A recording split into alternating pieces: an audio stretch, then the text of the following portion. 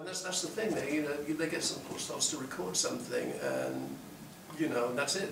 It gets played forever, and they never see a dime from it. It's amazing how many bands you listen to nowadays, but they all say that. They're all saying, yeah, we did this, but we don't get no money anymore. We ain't got no money, and this is. Well, think about the music. A lot of the music was being generated in people's garages, yeah. And you've got this Cthulhu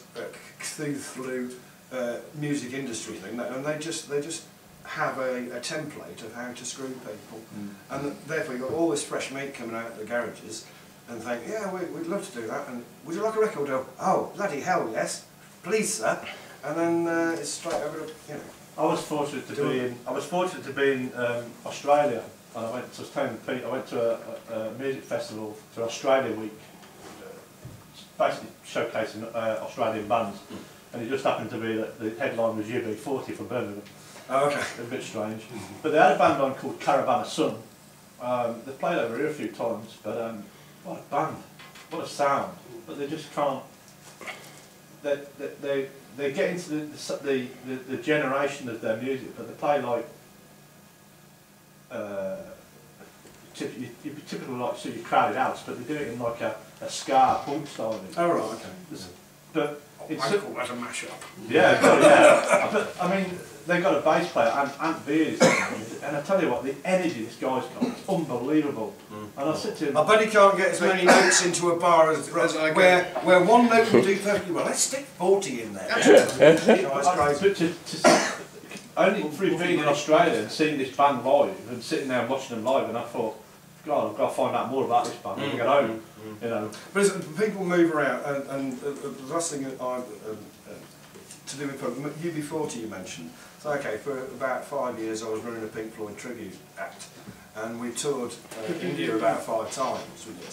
So it's just a surreal moment. We get there to play Pink Floyd in India to a crowd of 10,000 college kids, and beforehand in the green room we're watching the telly, and there's your man from UB40 doing something at the cricket match in Delhi, and there's crossovers all over the place. You never quite work out where you're going to end up. Yeah. It's right. So shall we? We'll have to get any more questions. Any more questions? Do the shaped heads still exist? Good question. We do have them still. Okay. Here's mine. You mean the white heads, long gone? Oh. Long gone. They could be recreated quite easily. Yeah. That was a really. They look great up here. You see, that's all. Yeah, we're after somebody for the museum. I don't know if you bought anything today, by the way. I've got my Sants and I've got some clean ones. Oh right, okay. That was a good wheeze because we got on the back of the NME in 79. I mean, yeah, we got on the back page with that because it was a kind of gimmick.